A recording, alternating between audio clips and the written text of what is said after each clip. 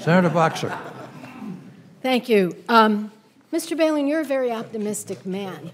You're talking about sitting around a table and resolving these things. We tried it with the tobacco companies. You know what it took? They all sat across there at a different venue in Congress, raised their hands, swore to tell the truth, and then lied. And at that point, everyone turned and things began to happen, and we began to make progress at that point.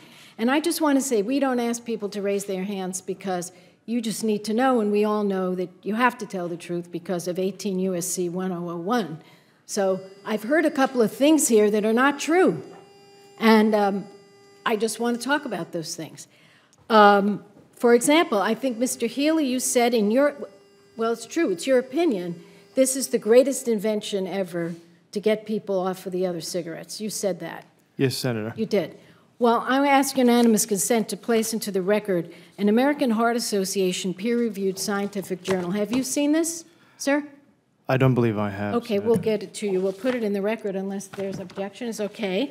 And here's the deal. It's pretty well peer-reviewed. They say health claims and claims of efficacy for quitting smoking are unsupported by the scientific evidence to date. And these are leading scientists, so Mr. Myers, you ought to get a look at this too, because I don't think you were accurate in your response either. I need to go on.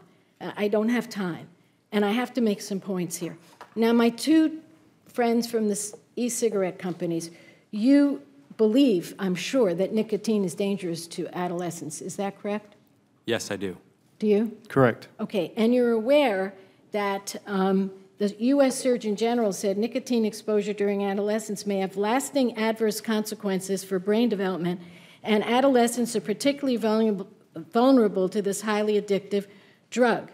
So I just am asking you, because you said that you are working to get adults off cigarettes. That's your goal and that's your mission in your companies. Have you ever had a conversation in your company, informally, formally, with another executive, about how this product could be marketed to non-smokers? I can say I haven't had that conversation. Did anyone in your company ever have that conversation? Not that I'm aware of. Non-smoker, not that you're aware. What about you, Mr. Weiss? Absolutely not. Okay. What's in your cigarettes? Tell me, what's in them? There's nicotine, propylene glycol, glycerin, and flavorings. Okay. How about yours? The same with nicotine and distilled water, I would add to that list. Okay. Are you aware that there was some formaldehyde found in e-cigarettes? Yes, we've tested our products, and there's no formaldehyde in the ingredients of our products. How often do you test your products? We test them pretty frequently. And so this story that found formaldehyde had nothing to do with your two companies? Sir? Not Healy? for mine, Senator, no. And not for yours? No, they didn't find any, the New York Times story? No, the New York Times was not testing our products, no. Okay. Now, it's unequivocal that you do not market to kids. So here's my question to Mr. Healy. You sell your products in Cherry Crush and vanilla flavors. Cherry Crush.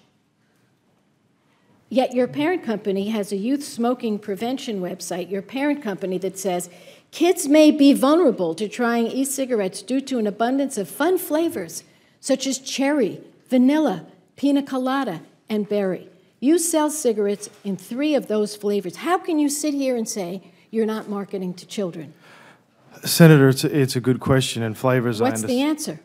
The answer is the average age of a cherry smoker is in the high 40s, but also we've found that flavors decrease the ability or possibility of adult smokers who use e-cigs switching back because they don't want to be reminded. Whoa. Why did your parent company in their youth smoking prevention website say kids may be particularly vulnerable to trying e-cigarettes due to abundance of fun flavors such as cherry, vanilla, pina colada, and berry, and you sell them in 3 of the flavors? Are you marketing to children? No, I am not. So who's attracted to cherry, berry, vanilla? Who's attracted to that? Adult smokers, yes. They are. That's interesting. And I would like to say to Mr. White, even though your parent company called you out on it, Mr. Weiss, your company previously committed to not sell e-cigarettes and flavors. Now Wall Street investors report you're going to be offering 10 new flavors and more to come. What are these flavors? Can you mention them? Sure. There's a variety of flavors. Pomegranate's one. We have adult flavors like single malt Scotch, for an example. I would say you that... You have adult flavors as opposed to your kids' flavors? Well, for example, we're not offering cotton candy or gummy bear or some of the flavors. Oh, wonderful. What are you offering? What are the list of your 10? Do you have them there?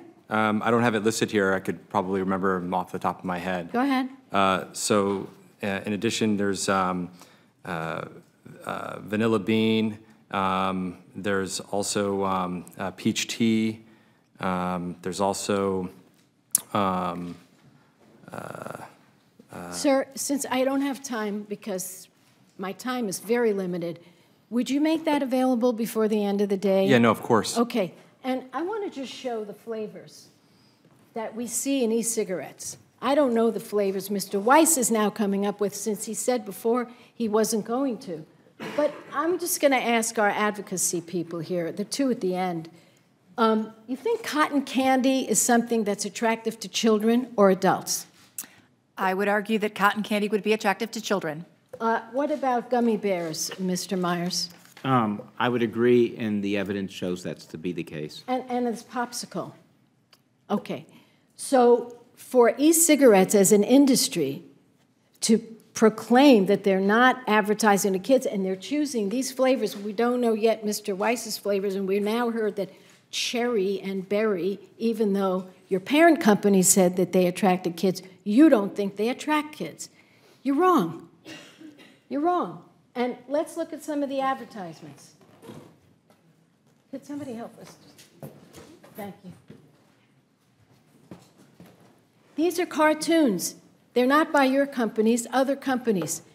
I want to say to my children's advocacy people, do those look like they're aimed at children or adults? Senator Boxer, I would agree that those that would be Papa Smurf, and that would look like it would be appealing to children, as there's movies that are featuring the Smurfs. And as a grandma, I could attest to the fact that the biggest movie now is Frozen, and the biggest song is Let It Go, and one of the e-cigarettes has as their logo, Let It Glow. Now, I am saying to my chairman, whom I adore, whether it's his birthday or not his birthday, on every day, I share his views on this. And I'm asking Mr. Weiss and Mr. Hillier to look into your heart. You can sit and say whatever you want. You can con yourself into thinking what you know. We don't know if this product gets people off cigarettes yet. It's not proven, number one. So don't think that you're doing some great mission. And then don't say that you really care about kids when you go against your own parent company's advice and start using these flavors. I have some of these flavors here. I'm not supposed to touch them because they're like poison. Seriously. Pink. What is this one? Pink Spot. Gummy Bear Pink Spot. Rocket Pop. Cotton Candy. We are seeing a repeat.